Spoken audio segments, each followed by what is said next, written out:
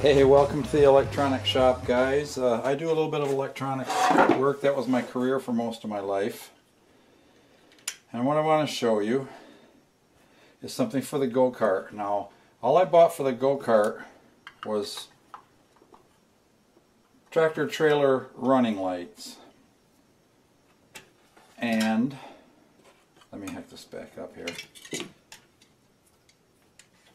Then they're LED. Now the thing about LEDs are they're pretty I'll set this for 13 volts.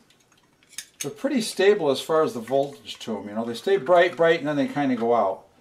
So this is the running lights. They're really bright. They only draw a tiny amount of power. So, but I was thinking it would be really cool if I added a brake light. Well, let me show you my little experiment here. I did some calculations. I measured the apparent, I used some math here, Ohm's law. At 10 volts, I was measuring with my meter in series with the power here. You know, you just hook up the leads in series with power coming out of the power supply and read your current going through it. Only read 41 milliamps. Well, I did a reverse calculation, and that came out to, I forget what it was, 100 ohms approximately.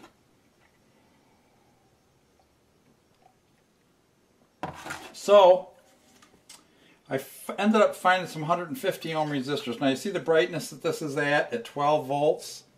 It looks pretty bright, right? You wouldn't know the difference. Well, all I need to do is bypass this resistor with another wire, which would come from the brake switch. And now I got brake lights, and those will stay on until the voltage of the battery gets way down. That's like 6 or 7 volts.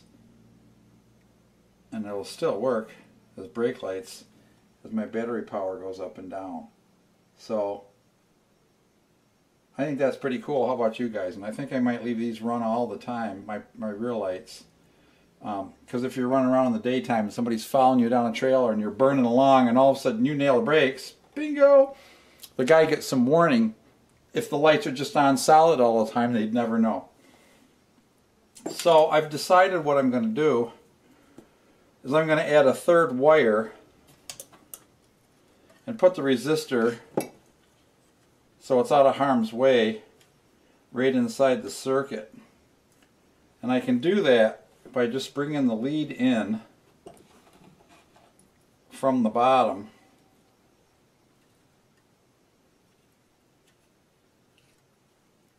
and attaching it like so to that same pad and burying this in the back in series with those wires. So they won't be, you know, exposed to the elements or anything like that there. And let me check this for resistance to the...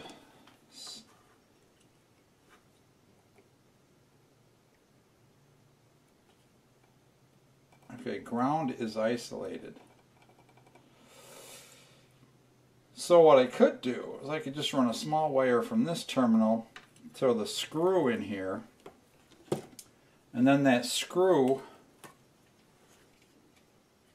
would become the ground, and I wouldn't need to run a separate wire. Then I can use these gray and red wires as my two lines. I think that's what I'm going to do. I got my soldering iron fired up. I'm going to put a smaller wire on that. I'm going to reuse the gray as my bypass.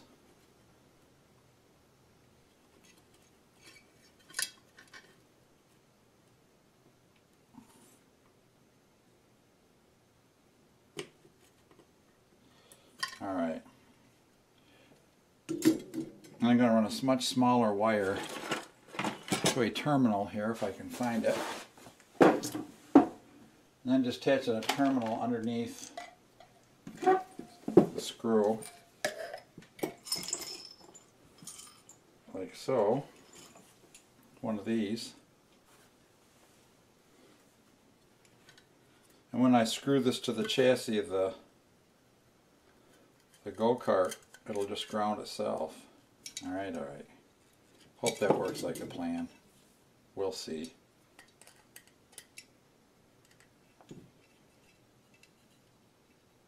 I'm going to make sure it's the wire nearest the outlet for the hot wires.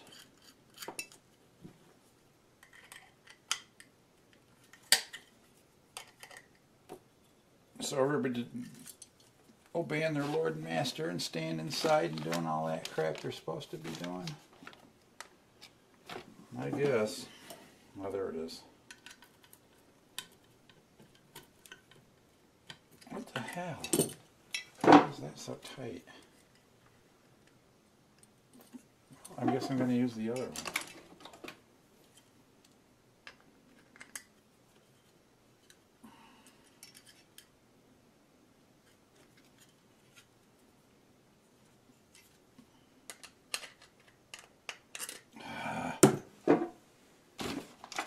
I am surrounded by incompetence.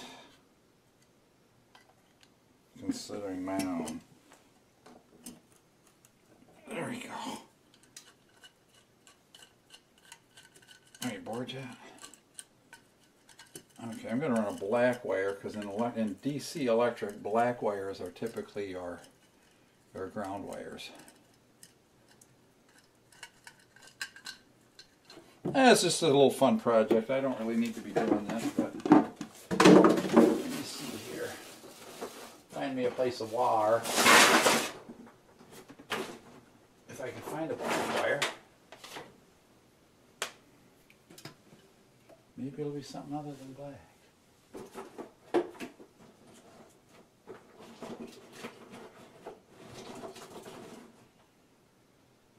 It's a gray speaker wire. There's a red one. There's a little piece of wire. Alright, here we go.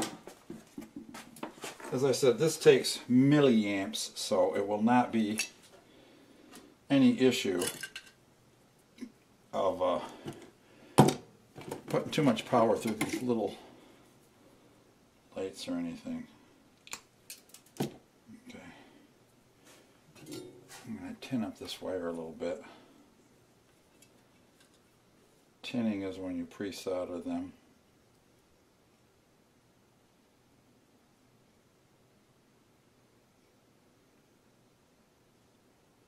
As I said, this was my career for most of my life, so I know a little bit about what I'm doing. Alright.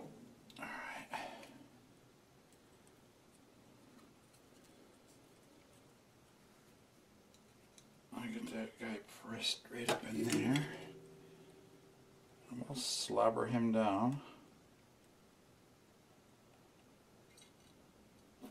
There's our ground.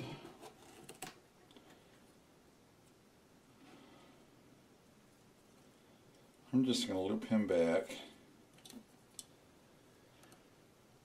And I'll cut him off. And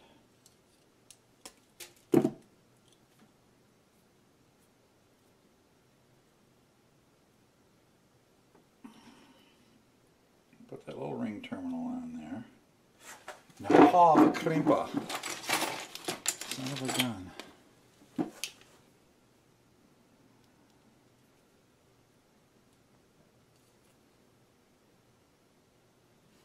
It ain't the right crimper, but it's a crimper.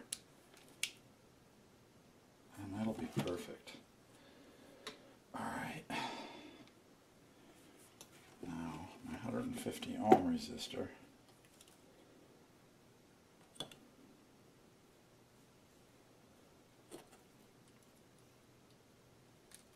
Which I just need, as I said, to tie it right to the same spot as the hot wire, because we're just going to bypass it with the other part of the circuit.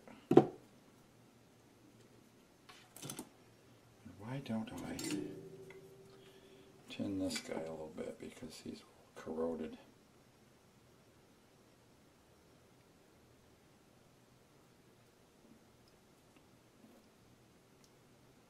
a while for the flux in the wire in the solder to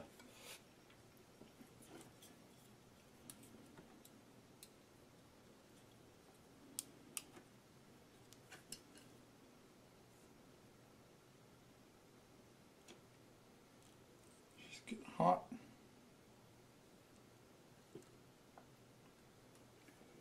Alright, now that's an aluminum board, so I don't fear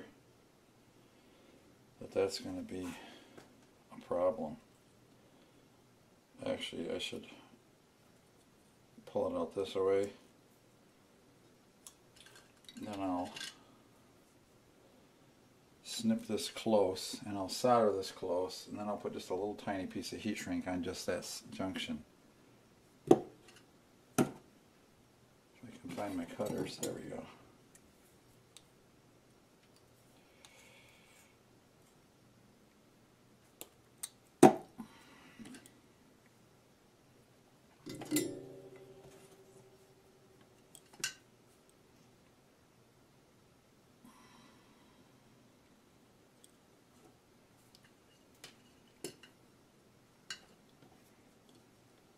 Solder these together.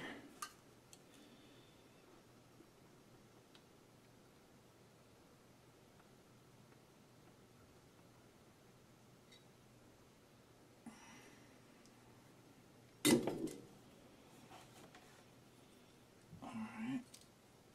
As I said, I wanted the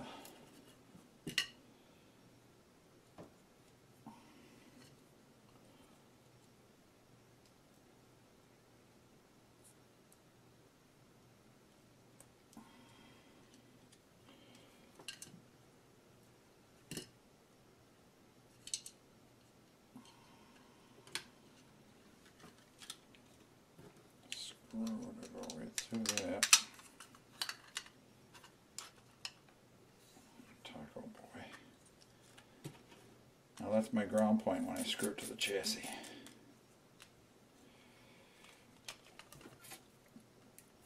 And if I had the right tools, this will be alright.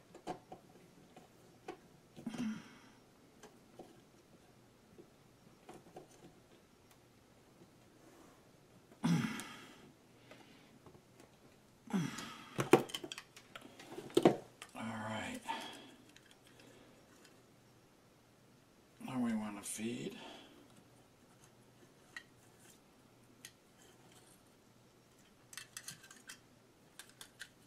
our circuit wires back out through there, as they would say in Canada.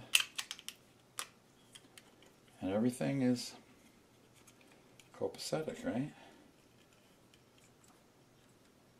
I'm going for it. I'm saying we're good, so I'm going to screw her back together here.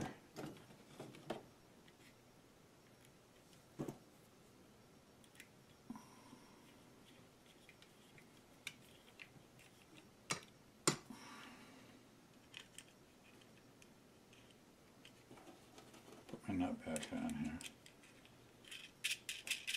When I put them in there, I'll just put a little washer on them. Make sure they make contact with the... I checked the continuity between the moving parts of the chassis and the rest of the frame on the go-kart, and it's 0 ohms, which is good for all of us.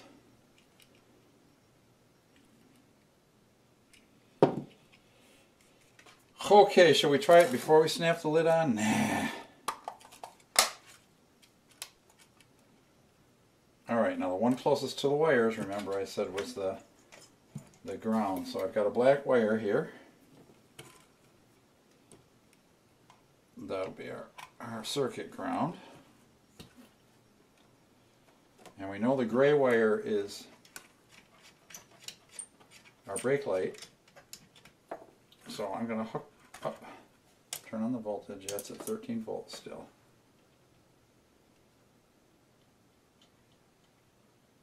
So actually the running lights go through the gray thing, so the gray running lights will be the gray wire. Duh, don't screw that up. I put the resistor in the gray wire. So we should have running lights. Now here's the the other hot wire. I'm going to just touch it directly to the 12 volts. Now I've converted this running light into a brake light. Now you got to remember that not every one of these is going to be exactly the same. That's why I hooked it up to 10 volts. I measured the 10 volts with my meter, and then I measured the current. I did a little math, and I came up with the resistance value that I needed. Oh, yeah, the resistance value came out to 243 at 41 milliamps inverted into 10 volts. So you divide 4 into 10 and you get 243. So 243 ohms, well, I figured, well, I wanted about a third of that. So I said, how about 120? And I put 120 in here, and it was still pretty bright. So I just reduced it a little bit more. And so that gave me a ballpark, but sometimes just doing an experiment with different values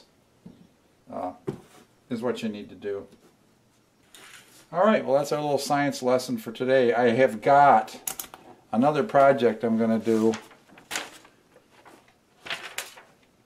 that's going to need a lot of investigation. This is an antique 1966 sine wave signal generator that will generate up to about 100 kilohertz sine wave, which is perfect for audio testing. And it also will put out a square wave. Well, it doesn't. I checked it. It does put out something, but it's just a distorted, nasty looking waveform. So this thing has a lot of electrolytic capacitors in it. They're known to go bad over time. There's transistors in it that could have blown.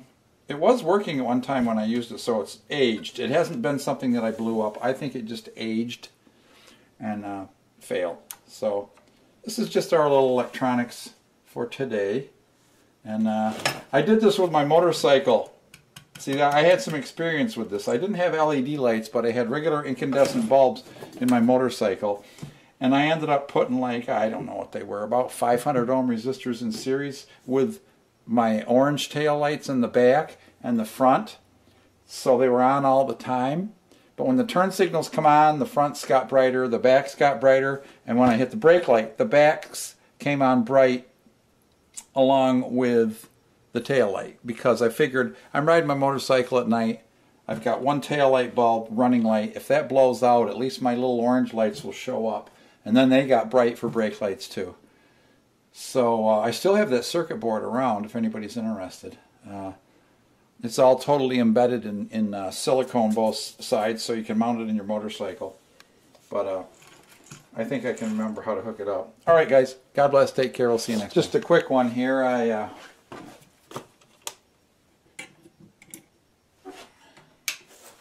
modified another one of these already and finished it, but I'll show you the test again just so you know. Alright, there's the ground, there's the gray is the running lights, which has the series resistor with it. Okay, so it's slightly reduced. Now doesn't that looks really bright to me, so and when you hit the brakes, bingo, bingo, bingo, bingo. That'll work great.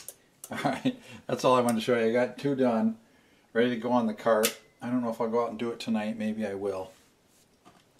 I got the headlights too, I got the switches. I just need to mount a little plate, cut a little plate and drill some holes so I can weld it. I was thinking about taking the whole guts out of the starter thing on the Predator engine and just putting that in my little panel too. So we'll see.